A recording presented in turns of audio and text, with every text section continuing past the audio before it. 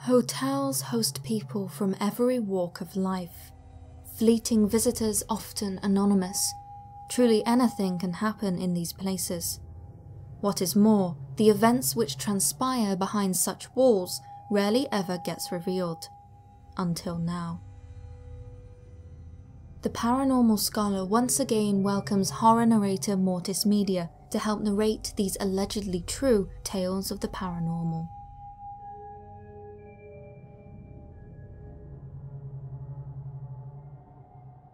I'm definitely a people person, so it didn't take me long to work my way up the ladder at our hotel.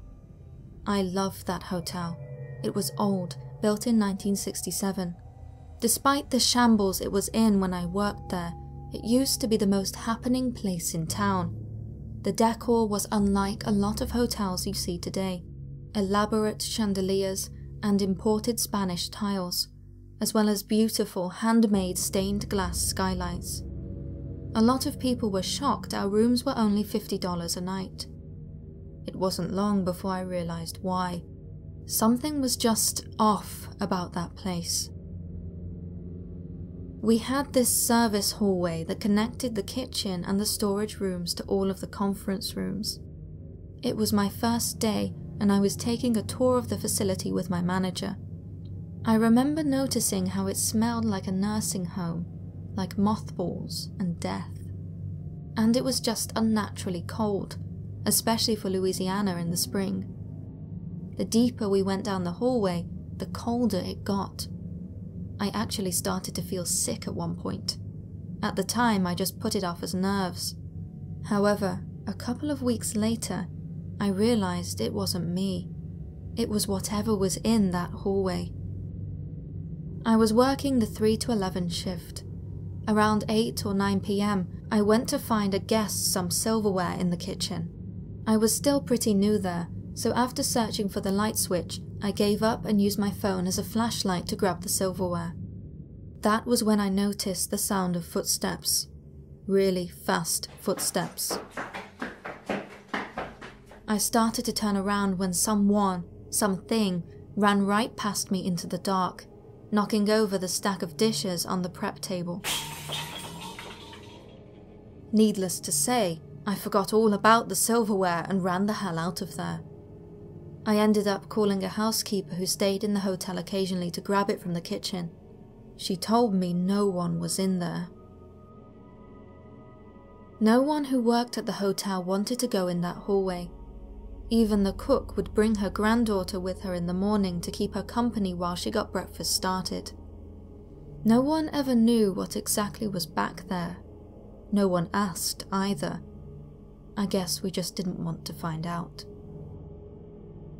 After that experience, I was sufficiently scared, but curious also.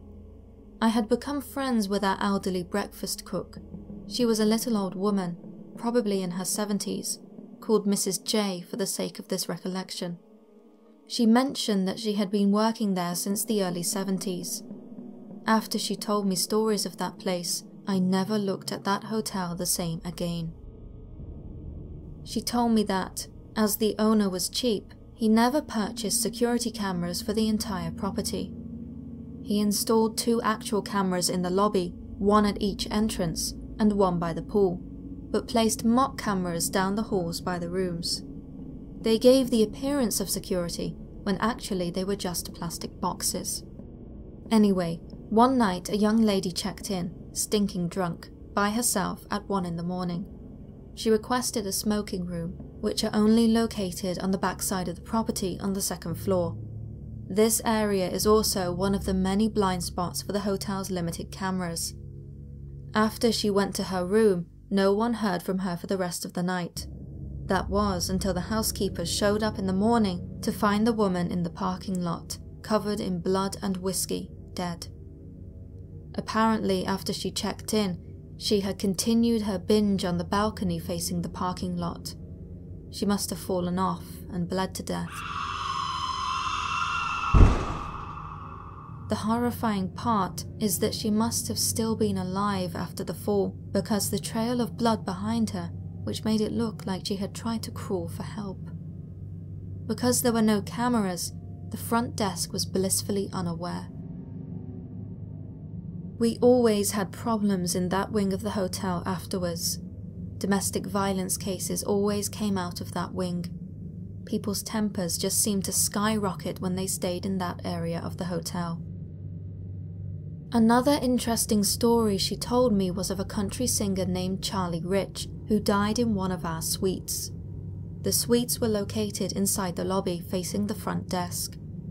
He had a pulmonary embolism whilst his wife was eating breakfast in our restaurant. Mrs. J was even there when his wife found him dead. Room 208. Ever since, a lot of customers complained of people knocking on their door at odd hours, but the front desk never saw anyone go up to the room. One customer came running out in the middle of the night. He said that there was a man in his room. Upon investigation, there was no sign of an intruder. A lot of times when the room would stay vacant for a while, the TV would turn on by itself. I even saw it through an open window. It just turned on, and it was always the same channel, CMT, channel 71. Charlie never really bothered the staff. I'd even find myself talking to him on one of our more quiet nights. Sometimes I even played my old country playlist for him. I ended up quitting after working there for 5 years. The owner was doing some sketchy things with my paycheck, so I said my final farewell to the hotel I had grown to love so much. Not even a year after I left, the owner suddenly shut the place down. I am not sure why, but all of the employees were told not to come back the next day, or ever. They left everything in there too. All of the papers, computers, furniture, food. All left inside the massive, vacant, blood-red building.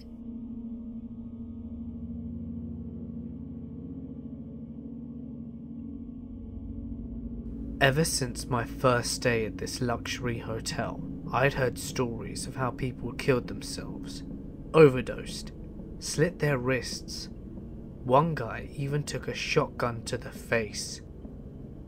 But none of that fazed me, since there were no ghost stories.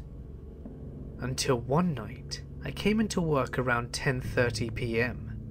The girl I relieved from was out in the lobby, which was not unusual.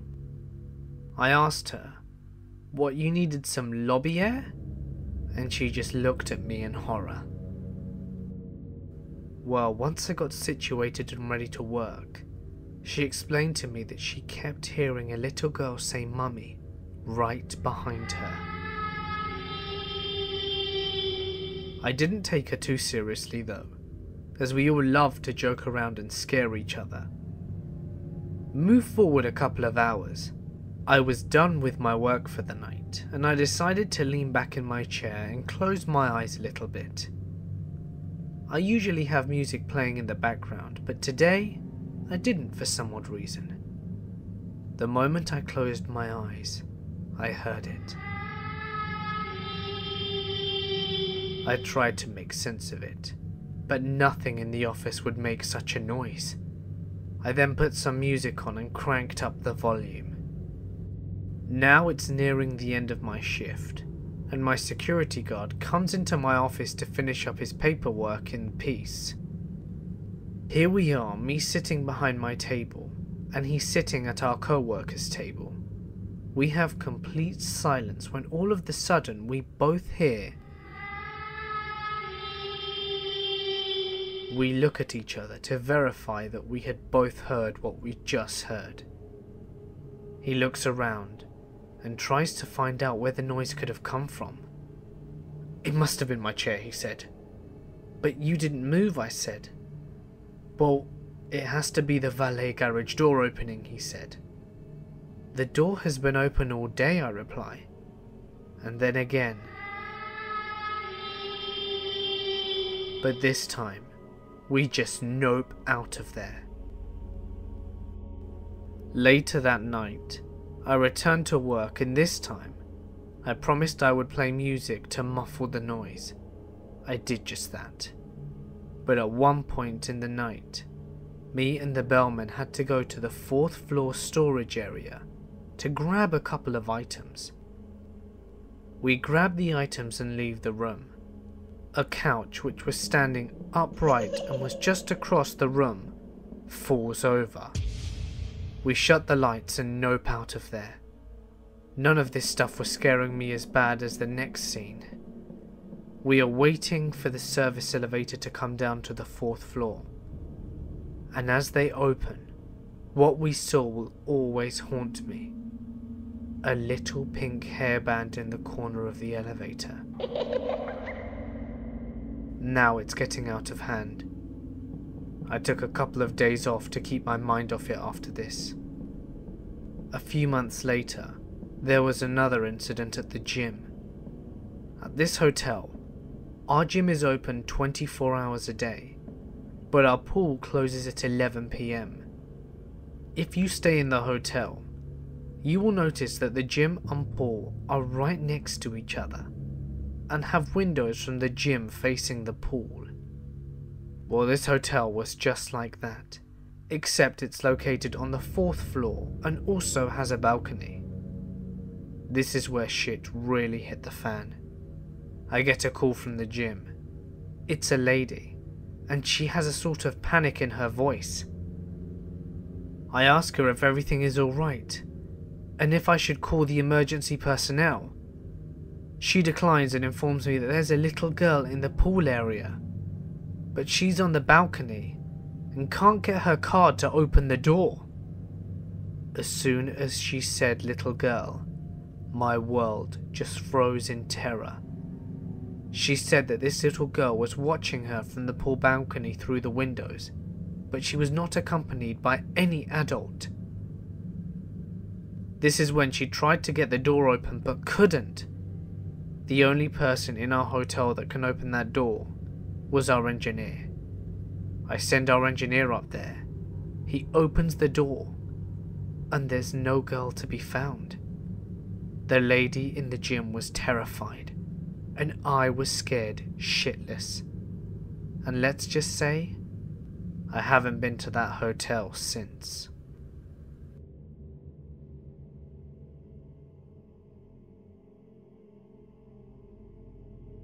I worked at a Hilton property in Wisconsin for a few years during college.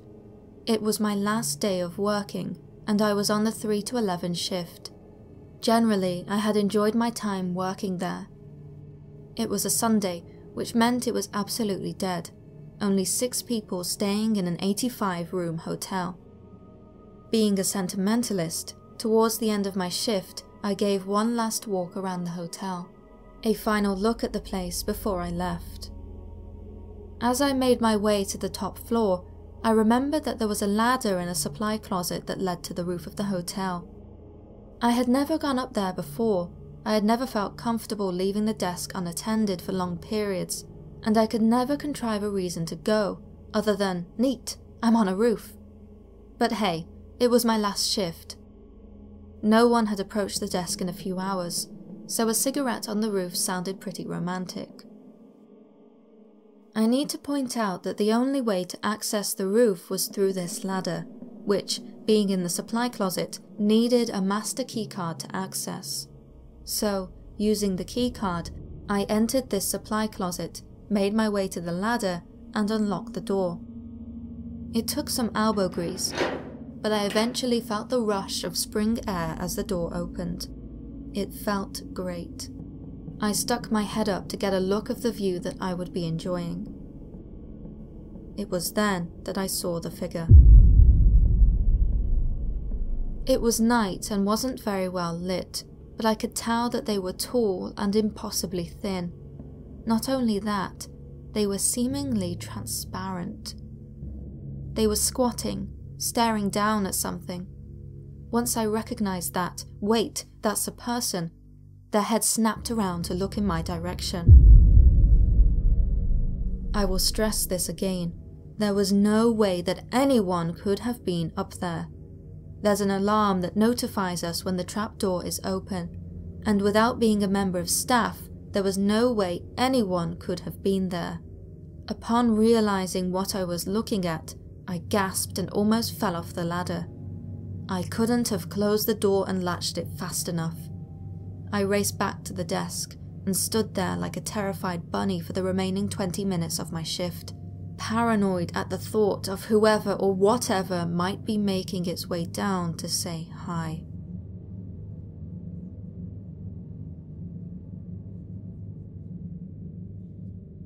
I used to work in a hotel in Southern California, doing security. Every night we would get a printout of which rooms were vacant. It was my job to go through all the rooms and ensure that all the lights were off and that the windows were secure.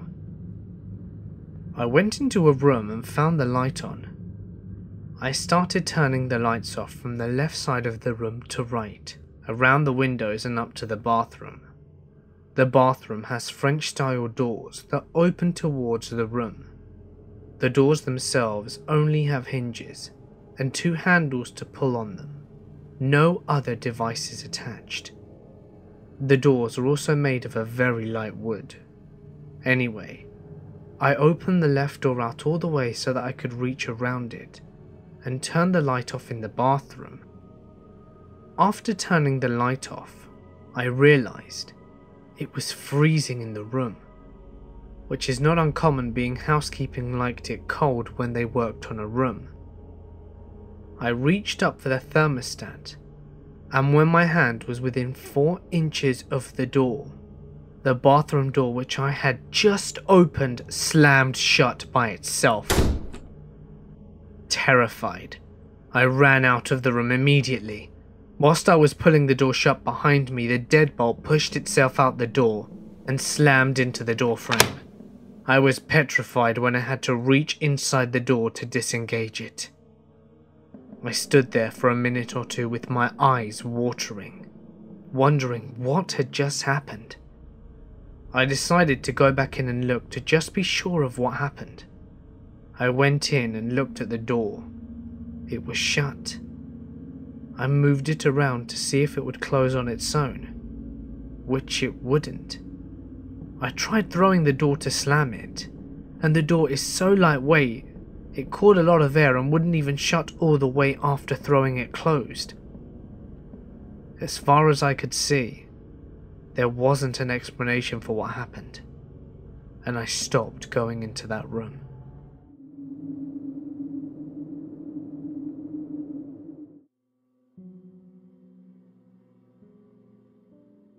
I am 28 years old, married, with a baby girl on the way. I'm very happy. However, there is an experience from my childhood that haunts me to this day. I was in the 8th grade, and my mother, sisters and I had fallen on hard times. We bounced between a shelter and a friend's house.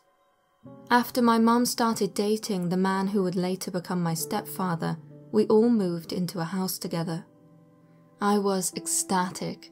I would finally have my own space. But as soon as I walked into that place, my happiness dissipated. It was like a jolt of electricity went through me. Everywhere in that house, I felt uneasy. Bizarrely, the most comfortable place to be in that building was the basement. The first thing you should know about this house is that the upstairs was totally sealed off. All of the doors to the upstairs were painted over and nailed shut. The only explanation we were ever given was that it was being rebuilt, a vague remark which was never elaborated upon. All I really know is that my sisters and I weren't allowed up there, and that the doors were firmly nailed shut. One time my sisters and I tried to be brave and investigate, but the doors were so terrifying that we completely chickened out.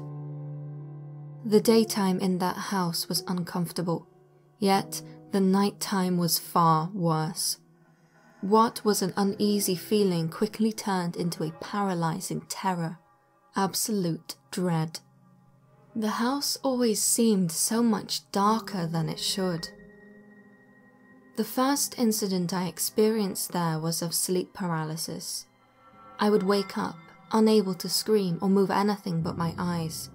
And that wasn't very useful, as I've always had a bad stigmatism, needing glasses to see anything. Several times I woke up about 2 a.m, paralyzed and afraid to blink. Often, I would hear my closet door quietly shut before being able to move again. The second time something happened, I was alone inside the house whilst my mother and sisters waited in the car. I was searching for something when I heard someone call my name. Thinking it was my mother yelling for me to hurry, I turned and went into her room, which was right next to the driveway, to tell her I was trying to hurry. What happened next still terrifies me. The door to the upstairs in my mother's room was open. Remember, these doors were not only painted over, but nailed shut. I heard my voice again, only this time it was a whisper, and it came from the stairs beyond the open door. I was so scared that I noped out my mum's bedroom window. For that, I was immediately grounded for lying and being dramatic. Later, when we got home, the door was now closed, but the paint was clearly broken and the nails lay all over the floor. This too resulted in me being grounded. I have no idea what spurred my mother to have us move, but shortly after this we moved to the next town over. I have never been so glad to move in my life.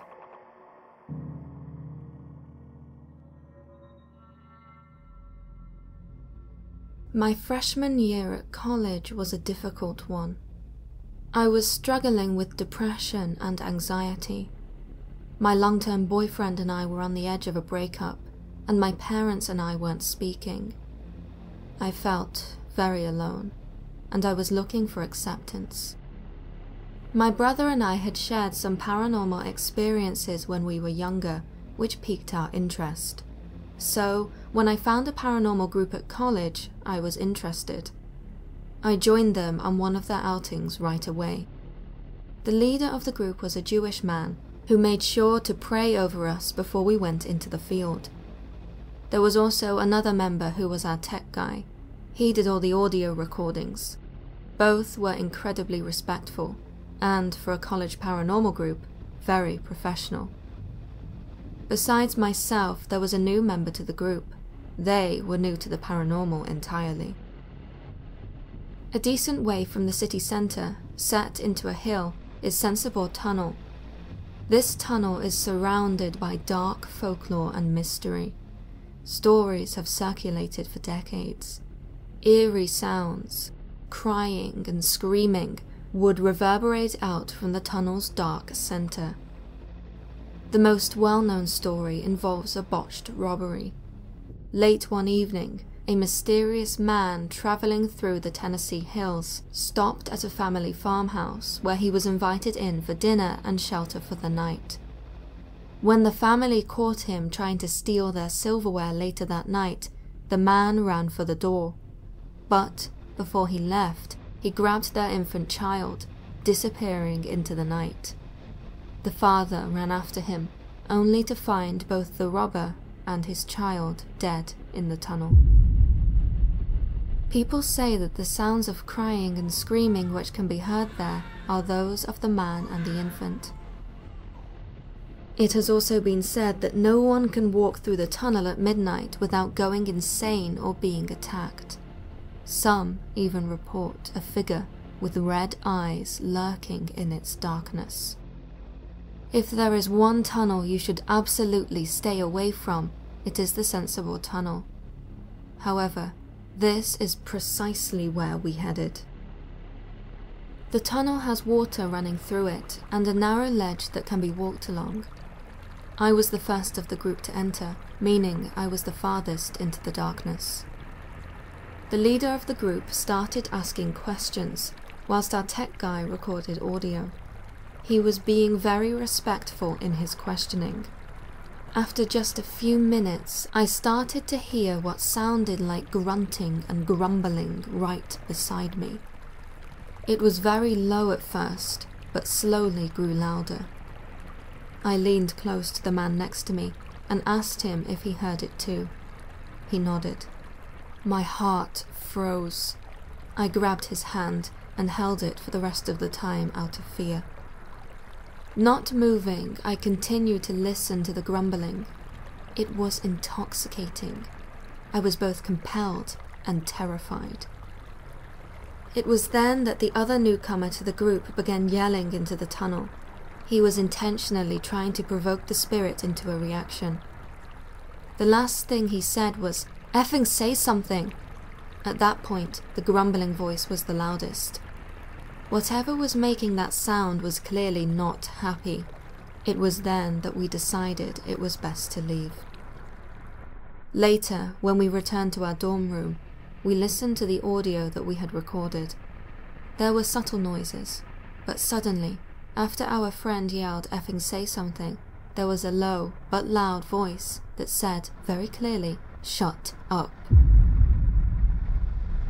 It has now been 6 years since that day. Thinking about it still gives me the chills. I have not returned to that tunnel, but my interest in the paranormal has only grown since then.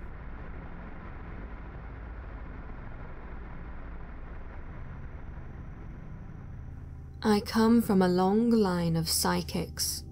My great-grandmother on my father's side could predict people's births and deaths and even read their auras. Similarly, my grandmother is able to make some predictions and read people's emotions. My dad was mostly the same. As a child, I quickly realized that I too had been born with a psychic ability. I could read people's emotions.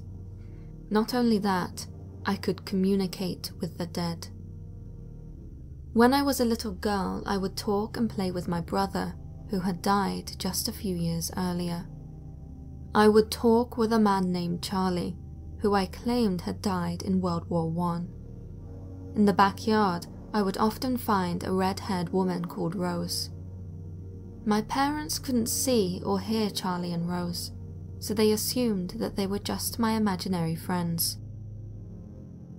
It was around this time that my parents rented a small house. They did not know anything about the history of the place, but they were very poor and we needed a place to live. From the very start, I disliked my room. In particular, I hated the closet. I said that there was something in there, and this wasn't just a childish fear. I genuinely believed that there was something in there. In fact, our dog, Dawn, would growl at the closet. The cats would avoid that area of the room if they could, which is saying something considering the cats love to explore every inch of that house. Just not there. Not that closet. When I was still young enough to need a crib, I would always want the crib to be next to the door, as far away from the closet as possible. Dad would say if they tried to move the crib or me to that area of the room, I would start screaming and crying. I would tell them that there was something bad in the closet. Of course, I was never believed. My protests all blamed on the overactive imagination of a child. I think the best way to describe the closet is that it was like a black hole. There was no specific emotion attached to it, just an infinite darkness. In that darkness was an evil, and it was always there. As I got older, if I had to get something out of my closet, I would lean over as far as I could to grab it, so I would have as little of my body as possible in that area. I always feared having to do that, as I was terrified that the entity would grab me. When we first moved in, my mother was severely depressed over the loss of my brother. My father dealt with their bereavement by drinking heavy liquor in an attempt to forget. If dark entities are attracted to emotional weakness, as I have been told that they are, our household was rife with sustenance. And me, the young child of the household, was the most vulnerable to target. My first encounter with this entity was when I was still in my crib. At the time, my crib was right next to the light switch. I was rapidly outgrowing it, but my parents couldn't afford a bed for me, so I would stay in that crib for a few more months. There were so many times when I felt a presence hovering over me. Scared, I would bury myself under the blankets for protection, the way that all small children hide under the blankets to protect themselves from monsters. Yet, my monster did not always go away. On one occasion, I felt a sharp poking at my feet, as if someone with long fingernails were tapping the bottom of my foot. At first, I pulled my feet up towards my chest, but the poking continued. It was then that I heard Charlie command, "Turn on the lights." I got up and did so. When I looked around, no one was there. Yet, when I turned off the lights to go back to sleep, the poking resumed. This time when I looked, I saw a thin hand with unnaturally long fingers moving at me. What I assumed was the skin was stretched tightly across the bones, giving it a gnarled appearance. The nails of the creature were black, with narrow, red, vein-like lines running down them. The sight of this hand frightened me so badly that I grabbed my blanket and jumped out of my crib with a leap that would have made an antelope proud. I ran to my parents' bedroom and wrapped myself up in my blanket there. Eventually, I fell asleep out of exhaustion. In the morning, I told my parents what had happened. They told me that it had just been a bad nightmare, and that there was nothing evil in my bedroom. Not long after this event, my parents got some old mattresses that would serve as my new bed. Shortly after that, a new issue began to manifest. When getting ready for his paper route, my dad noticed something odd. In the middle of the night, he would find me sprawled out across the floor of my room. At first, he assumed that this was a case of a child rolling out of bed at night. However, before too long, he became suspicious. He said he would find me in places that I could have only been in if someone had pushed me out of bed and across the floor. There were times when I would wake up with long, thin bruises across my back, as if someone's fingers had shoved me. My great-grandmother was a very religious woman and had a small mirror with a painting of Jesus on it, which she kept in the corner of the room. It had a narrow blue ribbon, so could be hung anywhere. One day, she gave this to me, telling me that a man in an old-fashioned uniform had appeared to her, saying that I should have it for protection. She even went as far as to say that the mirror should be hung next to the closet, so it would be overlooking my bed. Dad agreed and got a hook for hanging pictures. When hanging the mirror, he accidentally struck the hook one too many times, so it bent in on itself. That meant that the only way to remove the mirror would be to lift it up by the ribbon. I also kept a small framed picture of the Virgin Mary on my desk. For about a week afterwards, my room felt lighter and more open. I could play with my brother without feeling scared, and my mysterious rolling out of the bed had even stopped. However, it did not last long. After returning home from school one day, my room felt cold and oppressive again. I knew the entity was back, and it was angry. Slowly walking into my room, I first noticed my picture of the Virgin Mary was facing downward. I picked it up and placed it upright again. When I looked towards my closet, where the mirror should have been, it was gone. I worked up the courage to go to the closet and saw that my mirror had been torn off the hook and smashed onto the floor. It was in so many pieces on the floor that it looked as though someone had repeatedly stomped on it. As the hook in the wall was undamaged, I could only conclude that it must have been physically moved, lifted up by the ribbon. I told both my parents what had happened. Neither could explain it. My mom blamed it on the cat. My dad was suspiciously silent. That night, the entity lashed out by scratching my back. I fled from my bedroom, screaming for help. My experience was once again blamed on a nightmare, but I was allowed to sleep on the couch that night. At this point, I was terrified of being alone. I could feel that my brother and Charlie were with me. I made them promise to stay with me. From then on, if I was put to bed, I would stay awake until my parents went to sleep. Then I would get up and go to sleep out in the hallway until I was discovered and forced to go back to my own bed. There I would hide under my blankets, terrified of sleep, terrified of the evil entity that lurked in the closet of my room. The entity never once spoke to me. It only ever lurked, waiting to terrorize me. I believe that it was demonic. For a long time, my parents refused to believe my claims. That was until my dad was home sick one day.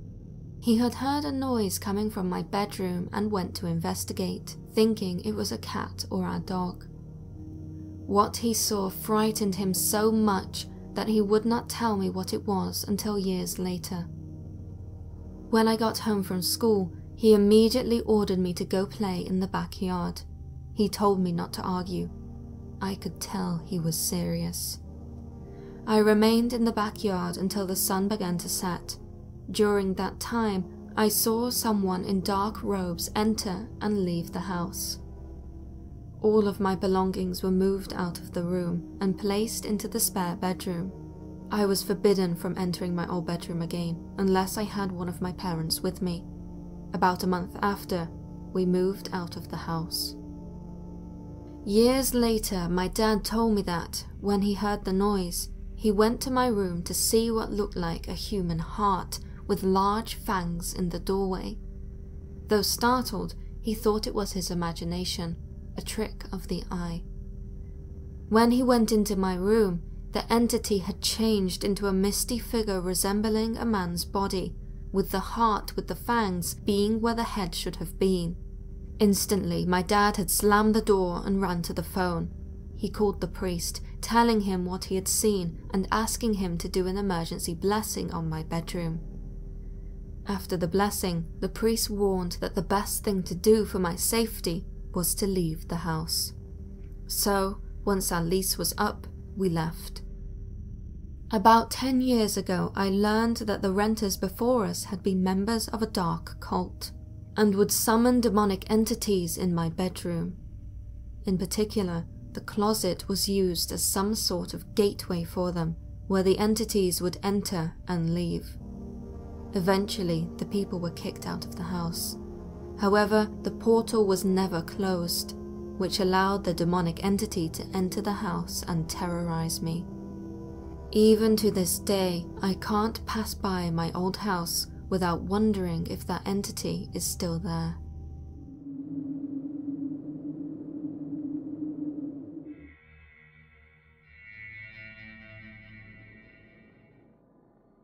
I have never told anyone this story before. I must have been about 6 years old when it happened. It was the evening and my dad rushed into the living room. He said, "Have you seen those flashing lights in the sky?" My dad, sister and I rushed outside. There, in the sky above us, were lights going around in a circle. Red, blue and white lights. Although I was very young at the time, and I didn't really know what was going on, I was confused by what I was seeing. I remember my dad telling me that they looked like a UFO. It wasn't until I was older that I realized what UFO meant. Everyone on our street was outside, their eyes turned to the sky. At least 20 people watched this thing hover silently above us. Before too long, the police showed up and ushered everyone back inside. Some people refused to leave. They were fixated on the lights.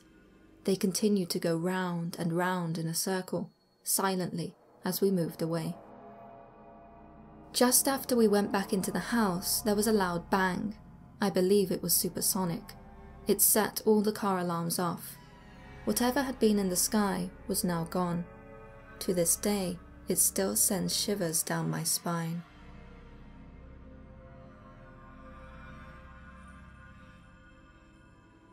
For much of my childhood, I lived with my great-grandparents on their farm in South Texas. The year was 1972. I was 12 years old, and my younger brother was 10. My brother and I slept in the middle of the house on single beds. Our bedroom window faced east, overlooking the 13 acres of field that my grandfather used to grow feed for his animals. It was spring, and the field had just been turned, furrowed, and seeded. On that particular night, my brother and I went to bed around 9 p.m. However, neither of us could sleep. Before bedtime, we had both seen some strange objects flying through the sky. We had been with adults at the time, including my uncle, who was a major in Strategic Air Command. One of the objects had looked like a ball of burning fire. My uncle reported it to the police department, who told him the Weather Bureau claimed it was a meteor burning up upon entering the atmosphere. However, the fiery sphere had travelled from east to west, across the horizon. Around that time, we had also been getting lots of jets from the nearby airfield flying low over our farm. In hindsight, my time in the military has made me realise that the jets may have been flying low to avoid the radar. At the time, my uncle had pointed out one particular aircraft that he didn't recognise.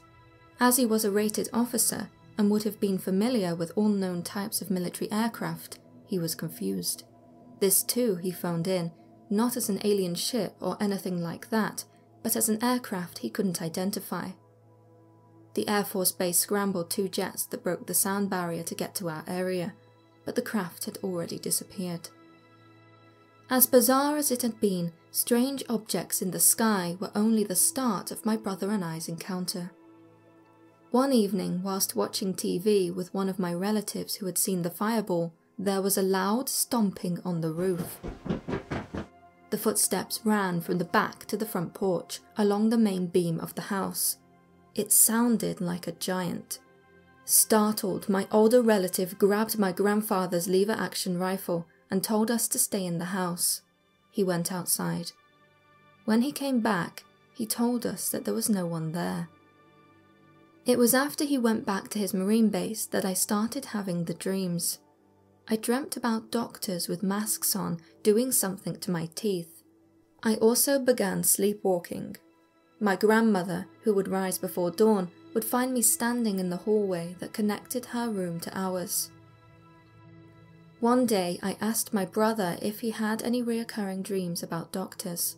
He told me he did, every night. We promised each other that the next time it happened, we would both try to shout out so we would wake up to see if the dreams were real. It was evening and my brother and I had just got to bed. My grandparents were on the back porch, just behind our bedroom. My grandmother in her chair and footstool, and my grandfather in his rocking chair.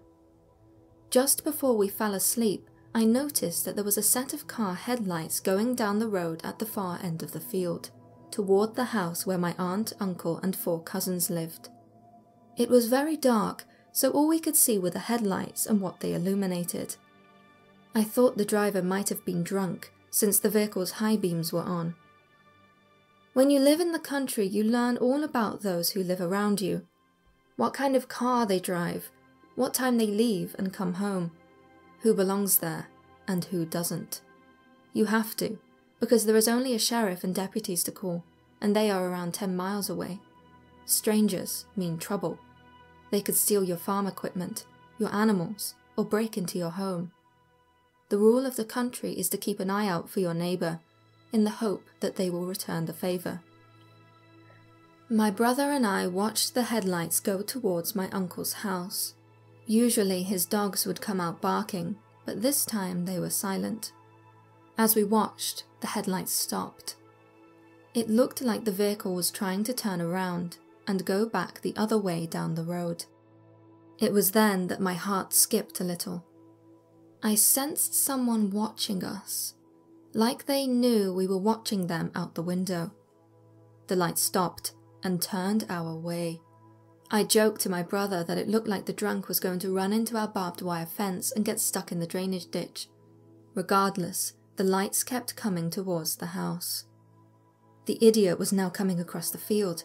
He must really be drunk, I told my brother, and would probably have to pay my grandfather for the fence he had destroyed. The field was furrowed, but the headlights stayed level and slowly approached the house directly towards the window my brother and I were watching from. I wondered where our dogs were, as they should have been barking by now. There were 2 more fences between the vehicle and our house. I doubted the driver would go through them both. The headlights reached the first fence and stopped.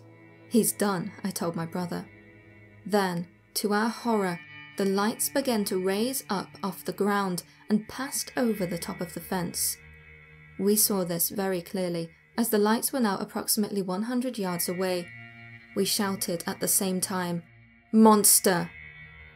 Terrified, we called to our grandparents. By now, the vehicle was making a churning noise, like industrial motors running. It was so loud that my brother and I were shouting at the top of our lungs and could barely hear ourselves. We fled the room and hid under the kitchen table. There was still no response from our grandparents. The door leading from the kitchen outside to the back porch was wide open.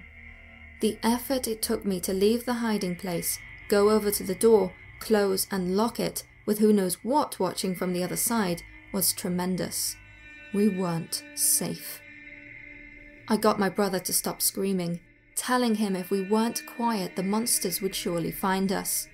I prayed to God to send an angel to save us. I closed my eyes, putting my fingers in my ears, and waited to see if we would be found. Eventually the sound went away, gradually getting more distant. I wept with gratitude that we had been spared. I heard my grandparents talking from the porch. My grandmother asked my grandfather if he had closed the door. I crawled out from under the kitchen table and went to where they were sitting. Why hadn't they come inside of the house? Had they not heard my brother and I screaming for them? Had they not heard the machine? My grandmother looked clueless. Using my full name, she asked me what I was going on about. Switching tactics, I told my grandfather I had seen someone drive off the road and break through our fence. He went outside and then came back saying there was no one there and the fence was fine. I was shocked. It just couldn't be. I went back into the kitchen to get my brother to help me convince our grandparents of what had happened, but he was asleep under the kitchen table. I helped him back into his bed.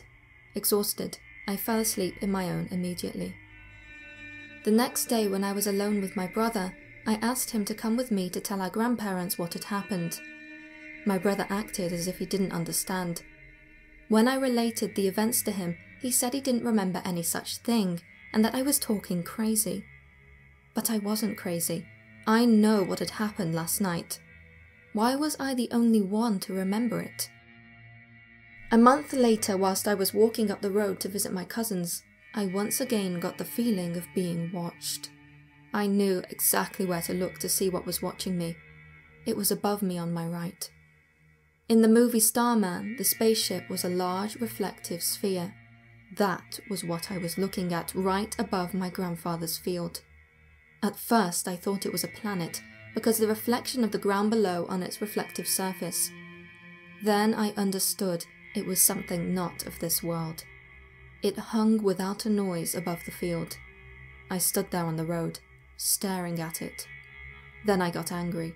I shouted at it, "Okay, you got me. Now what?" The sphere just gradually vanished into a cloud bank and disappeared. I did not mention the second event to anyone, because after the reaction of my own family from the first, there was no point. No one would believe me. I know how it sounds. I know this is unbelievable. But I swear on the Bible that these events did occur and that I relay them to you in complete truth as far as my memory allows. I was abducted by aliens.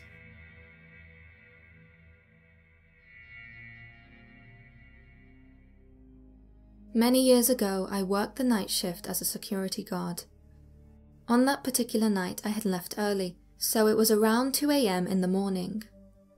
The road I travelled on, although a main road, was surrounded by countryside on both sides.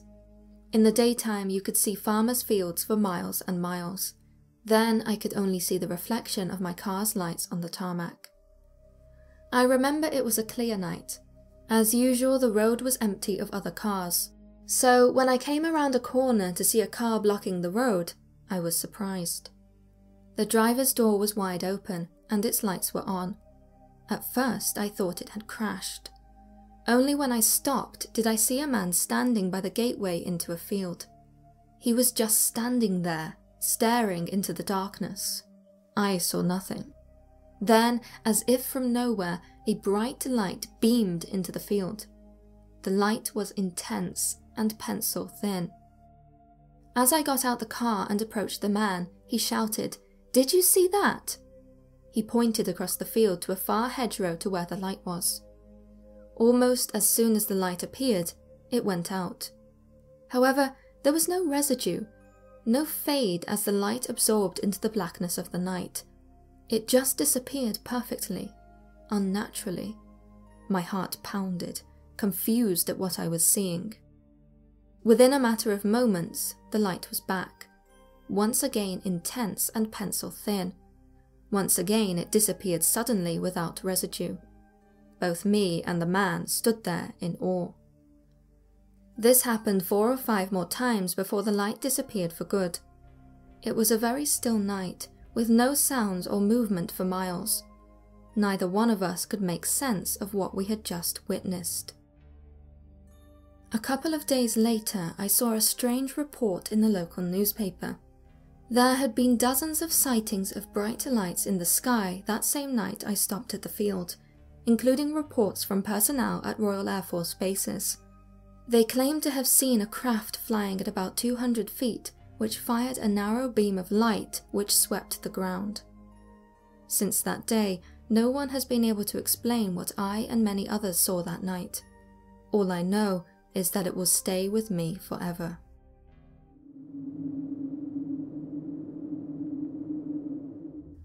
What lurks in the darkness, just waiting out of sight? The Paranormal Scholar invites you to sit down and listen to these allegedly true tales of paranormal encounters, submitted to us by our subscribers and narrated in part by the horror narrator Swamp Dweller.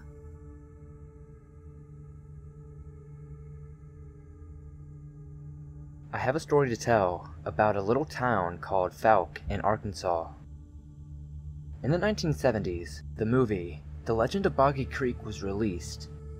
It told of the Fouke monster, a bipedal, Sasquatch-like creature, which was claimed to have been sighted in the area since the 1950s. It was accused of destroying livestock and even attacking a local family. After watching the movie, my curiosity was up, so one day, I made my mind up to go investigate for myself. I made my way to Fouke by hitchhiking. It was a little after 1 in the morning when I finally arrived. There was very little in the way of street lighting, so the town was pitch black, to the point that you couldn't see your hand in front of your face. You couldn't even see the road you were standing on. You could just feel the surface of it under your feet as you walked. After around 20 minutes of walking, I was outside of town. It was when I started hearing the noises. Noises unlike anything I have ever heard before in my life. They were something of a roar, but more creepy. I stopped at the edge of the trail, listening for the direction of the sound, hoping to identify the source. The night was so black, I still couldn't see anything at all. Then, suddenly, I felt hair, something kind of brush against my face. It was accompanied by a god-awful smell. I froze. I am not sure how long I stood there, frozen to the ground, but it felt like a very long time. My brain was telling my feet to move, but they just wouldn't respond, either unwilling or unable. It was like I was being circled by something. I could feel it was there, even if I couldn't see it. Eventually, I started to run. I ran until I couldn't run anymore. Thank God I stumbled across a convenience store. It was closed, but it had its lights on outside. I went and put my back against the door and sat down. I must have dozed off, as the store owner found me there in the morning and woke me up. After buying a drink and some cigarettes, I was on my way.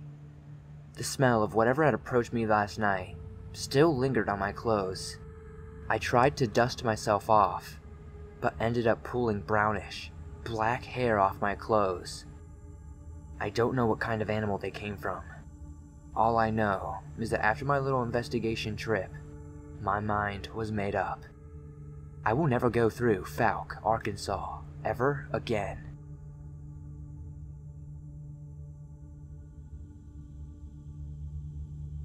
Everything I write in this story is true. Yes, that is a cliché, but that doesn't change the fact that my tale is completely true. The legend of Mercy Brown is well known in Rhode Island, USA. She was suspected of being a vampire, so, amongst other things, the ground around her grave in Exeter was scorched, and for decades nothing grew. To this day, it is easy to tell which grave is hers, as a giant brown circle devoid of any vegetation encompasses her gravesite. Years ago, I had a girlfriend who lived in Exeter. It is a rural community in the central part of the state. Neighborhoods lack streetlights and are surrounded by a thick, dark and dense sea of trees. It is very easy to get lost, and even if one has his bearings, it's still very creepy. One night, my ex-girlfriend and I drove through the thick forest to visit Mercy Brown's grave. Both her and I are atheists and just went to the cemetery for some spooky fun. It was early October and there was a sharp chill in the air. We walked towards her grave, which was easily discerned even in the blackness of the remote graveyard. True to my rebel nature, I began to dance above and on Mercy Brown's grave. My ex told me to stop, but I continued to make a fool of myself, spitting in the face of conventional tradition.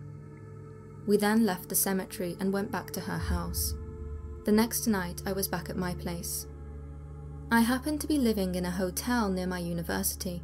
I only needed a place for a semester, and the rate was surprisingly low. That night, I slept deeply, only to be awakened in the morning with a multitude of what appeared to be large, swollen bite marks on my legs. I brushed it off as being the work of the ever-present, if slightly larger than usual, mosquitoes around New England. However, upon further reflection, I realized that several frosts had already occurred, killing off many of the mosquitoes, and driving the survivors to seek refuge in the plethora of damp, fallen leaves that abounded throughout the region. Not only that, the bites didn't itch, which is normally a telltale sign of an insect bite.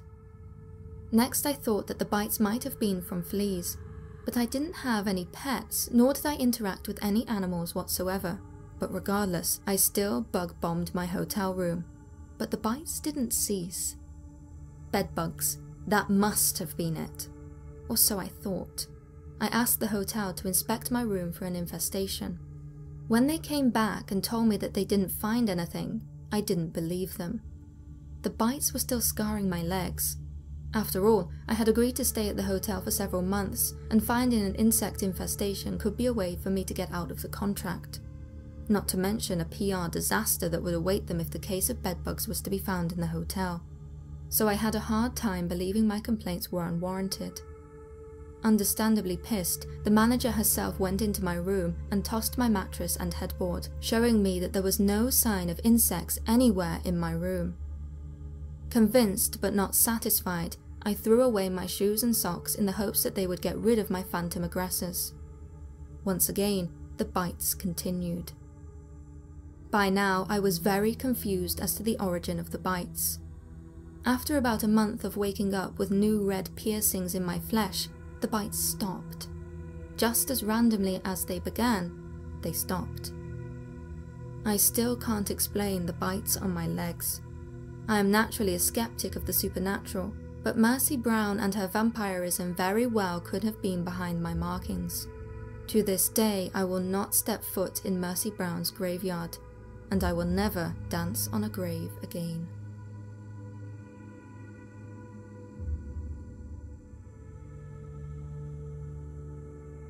This happened to me and a few friends back when I was 17 years old. I am 50 now, and since that time I have never experienced anything even remotely paranormal again. But the events that I am about to describe had such a profound effect that my interest in the paranormal was sustained for all of these years. It's the reason I subscribe to all of these channels concerning anything paranormal or otherwise creepy. Real stories interest me the most. After what happened, I cannot be a skeptic. It is simply not possible.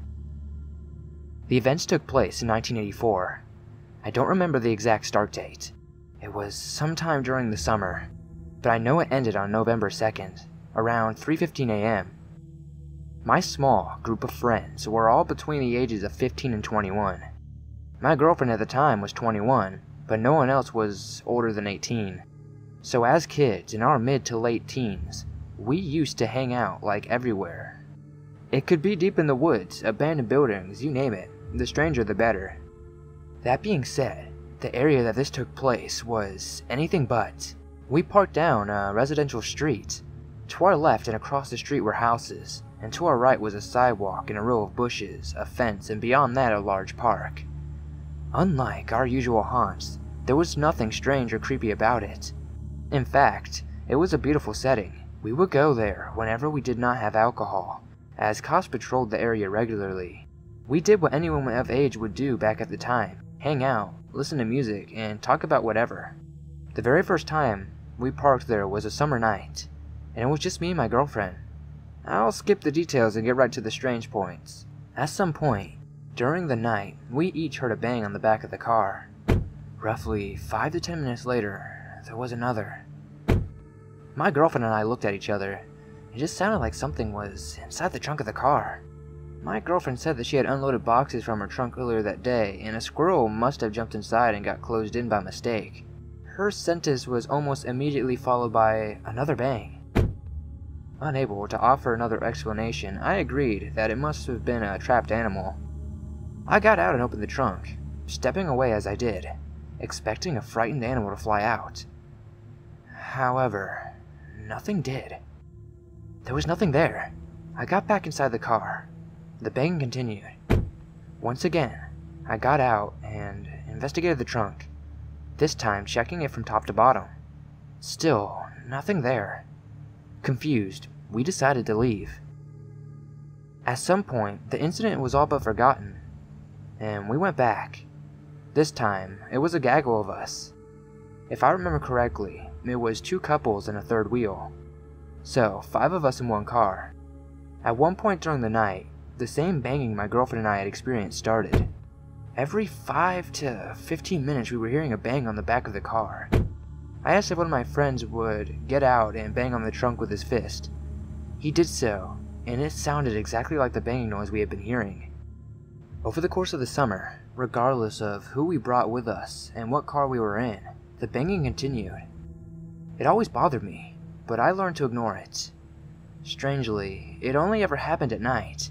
Anytime we were there during the day, there would be nothing. At this point, I want to stress that this was 1984 and I was 17. There were no smartphones or social media. There wasn't even an internet. Anything and everything I knew was from word of mouth, books, or someone telling me face to face. I was a clueless idiot. I had never heard of the Lady in White, skinwalkers, or any urban legends. I was a blank slate. So, what I experienced over these next 2 nights was all new to me. It was October 31st, Halloween night. On this night, it was just my girlfriend and I in her Camaro. We were parked in our usual spot. There were no cars in front of us, so we had a clear view of the street right to its end. Sometime during that night, we saw a cat jogging merrily down the road in front of us. This is nothing unusual, but it wouldn't have caught our attention normally. However, the cat kept jogging towards us, and we appeared to be its target destination. It came all the way down to the car until it jumped on the hood. We both snapped back in our seats. The cat stared at us for about 2 full seconds before it jumped off and ran across the street. I remember telling my girlfriend that I might have been worried if it had been a black cat, but it wasn't. Although it had been a little bizarre, we brushed it off and remained. Later on, we heard leaves being crunched to my right and behind the car. I could see right to the bush line in my mirror, but there was nothing there. My girlfriend said it was probably just an animal. I said no, it wasn't. They were someone's footsteps. I could hear them clearly. Footsteps between the bush line and the fence, drawing nearer to us. Still, I couldn't see anything. Once the footsteps were close enough that they were near the back of the car, my girlfriend put it in drive and took off. The following night, November 1st, we returned. After Halloween night, my curiosity had been piqued. We parked just shy of the bush line. Most of this night passed without event, other than the usual bangs. Then, at some point during the night, I saw a woman walking across the street towards us. She was young, with shoulder-length brown hair. As she drew closer, she started to unnerve me. She was extremely pale, and was wearing clothing not of this period. I quickly glanced down at the clock, and it was 3:15 a.m. When I looked back up, the frighteningly pale woman was coming closer to the passenger side of the car. My window was down about 10 inches. I instinctively decided to roll it up out of fear. However, I couldn't move my arm. I looked up to see the woman gesturing to me with her hands as she walked. At first, I thought this maybe was sleep paralysis, despite never having experienced anything like this before. However, the terrifying woman continued gesturing, moving in my direction. I could still feel my entire body. I just couldn't move more than an inch in any direction. It was as if invisible restraints were on every limb. I tried to call out, but could only raise my voice above a whisper. I thought this woman was a witch, binding me. I tilted my head to my girlfriend, but she was fast asleep. I whispered her name and tried to bang my foot against the floorboard in an attempt to make her wake up. This didn't work, so I put all of my attention on trying to roll up the window. I finally broke free of the woman's power, when she was only about 2 feet away from the window. As soon as I could move again, she vanished. I was terrified, and frantically rolled up the window.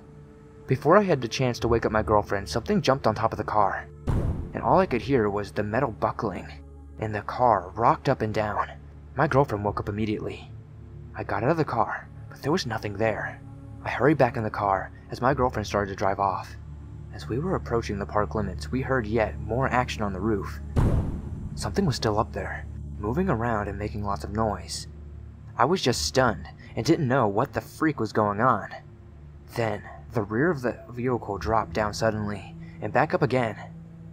It was as if something very heavy slid off the back. I stared out the back window until the road turned and exited the park area. Once again, I saw nothing. Needless to say, we didn't go back.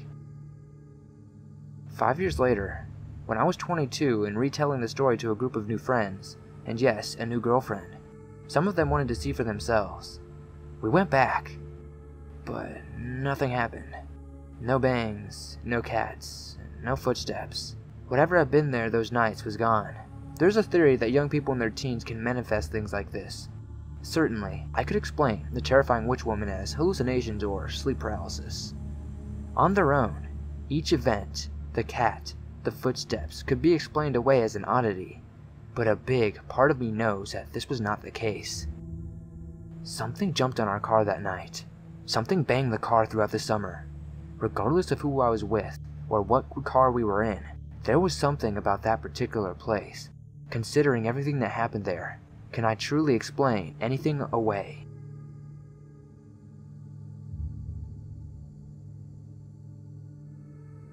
There is an old Quaker cemetery a couple of miles from my house. To get there, you have to drive to a path behind a local airport, and then walk 3/4 of a mile through thick woods. The walk normally takes around 10 to 15 minutes. This particular cemetery is infamous among the local community, with many stories and urban legends associated with it. Some say that a boy hung himself there in the 1800s. Others report a roaring sound coming from the woods surrounding it. To some, the cemetery is known as the Seventh Gate to Hell. The legend goes that, spread throughout the US, there are 8 cemeteries known as the 8 Gates of Hell. Admittedly, America has no shortage of haunted graveyards, but these 8 are said to be the worst. Supposedly, the location of the 8th cemetery is only revealed after visiting the first 7. There have been maybe a dozen accounts of such searches going on, but only 2 claim to have ventured to the final secret location. It is said that no one heard back from these people again after visiting the 8th cemetery. None of this really deterred me from checking out Spidergate Cemetery. My friends and I quite often visited it at night because we liked the thrill of thinking there might be something actually paranormal in this area. I've always been a firm believer of the paranormal, but I've never been scared of anything I've heard. One night in mid-October, my friends and I decided to go to the cemetery again. It was still quite warm, and I picked up my friends from their houses and drove them to where we had to start walking. I've been to the cemetery during the day and at night more times than I can count, so I knew precisely how long it took to walk the path and what the surroundings looked like, even at night. When we reached where the tree line began, everything seemed normal. However, when we got to the creek which marked the halfway point to the cemetery, I started to feel uneasy. I had never had this feeling before during the previous times I'd gone to this place. Unnerved, I looked around. My friends asked me what was wrong. I brushed it off and told them it was nothing, joking that I was just trying to freak them out. However, the uneasy feeling just kept getting worse the closer we got to the cemetery. A little way past the creek, lightheadedness washed over me, and I started getting tunnel vision. Once again, this sort of thing had never happened to me before, and I had felt fine at the start of the walk. It was then that I noticed the surrounding area looked different from usual. Not only that, but the walk to the cemetery seemed to be taking longer than normal. Around 100 yards from the cemetery gates, my tunnel vision and lightheaded feeling went away. My friends and I went into the cemetery and walked around for a bit. The uneasy feeling still troubled me, but nothing out of the ordinary happened. After a while, we started our walk back to where we had parked. All throughout that walk back, I couldn't shake the feeling that we were being watched and followed. There was a tightness in my chest and a constant chill down my spine. I told my friends what I was feeling, and they said that they felt like something was watching us too. In silence, we hurried through the woods. This time, the walk took the usual amount of time, and the surroundings looked familiar. When we finally reached the end of the woods, the heavy feeling in my chest lifted. The sensation of being watched, however, remained. It was like I could feel eyes on me. Terrified, I didn't dare look back until I was halfway to the car. At that point, curiosity got the better of me. I turned back to the entrance to the woods. There, at the tree line, was a dark figure, just staring at us, unmoving, unflinching. I knew we had to get out of there. We jumped into the car and sped away. I wasn't satisfied until we were back on some main streets that I knew, away from the wood in the cemetery, away from that figure. It had followed us, and then just stood there watching as we went back to my car. I haven't been back to the cemetery since, but plan to go back now that the weather is warmer, to see if it happens again. This was the first time I have been genuinely scared by this kind of experience. I will never think of Spidergate Cemetery the same way again.